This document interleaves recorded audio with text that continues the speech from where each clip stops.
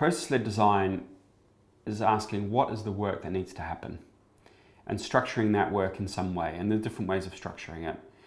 The process way is with the value chain. You say, what are the key value steps in the organization? What are the inputs, what are the outcomes that your organization is creating, and how do they break down? What we use is a taxonomy of work. So we turn that value stream into a process taxonomy, and we use that first to understand what do people currently do. So how's the work currently being done? And often there's work that should be done that isn't. And then we move to, so what should the to-be look like? A way to start capturing the information, often because these taxonomies don't exist, is with post-it notes. So I will sit in a group, maybe 5, 6 people, and we will write down on post-it notes what the work is in some sort of structure.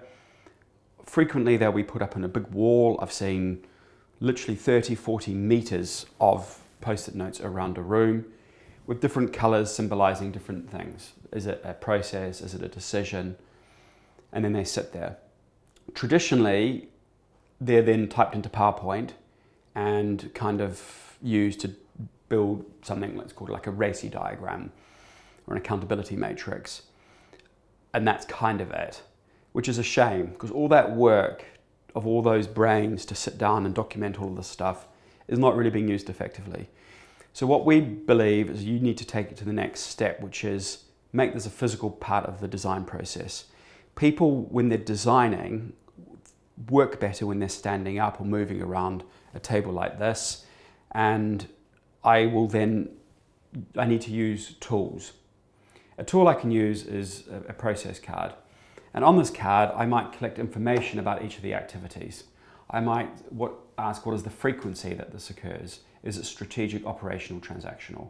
Is it customer facing or not? I can use different symbols and different colors to represent different things, and very much inspired by children's games like match attacks or baseball cards. I will then take this work around a table and we can start laying it out and breaking the cards up and saying, okay, what are they?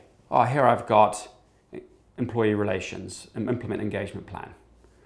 How good am I? So I've got how good am I and what have you. And then I can start linking that to positions. Say what positions or which roles should be doing what. And I can start clustering the work based on that. When you're doing the process design, you start off doing the process to roles. A role is different to a position. A position is a reporting line in an org chart. So I could have one role and lots of different positions. A position is defined, I could have the same role, say sales analyst, in each single geography. So if I'm doing, the role is the same role, we've got the same activities, the position is who do I report to and why. So when I'm doing my activity analysis, when I'm designing, I'm doing it at the role level first, and then that cascades down to what does each position do. So I cluster all my work out on a table like this. Obviously it would be more structured than this. And then I can start having a discussion. And as a group, we can start picking them up and say, oh, here's a role. What are they doing? What decisions are they making? Does that make sense? Is this one FTE or multiple? Would this role be motivating? Could I recruit for it or not? So in a way, I'm building a job description, the beginning of a job description.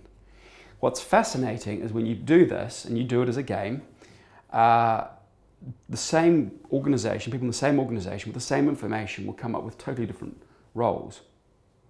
And then you can start having discussions about those different roles. Why did you give this role A this activity? Why this decision here and not there? And that leads to really, really useful conversations and ultimately a far, far better design.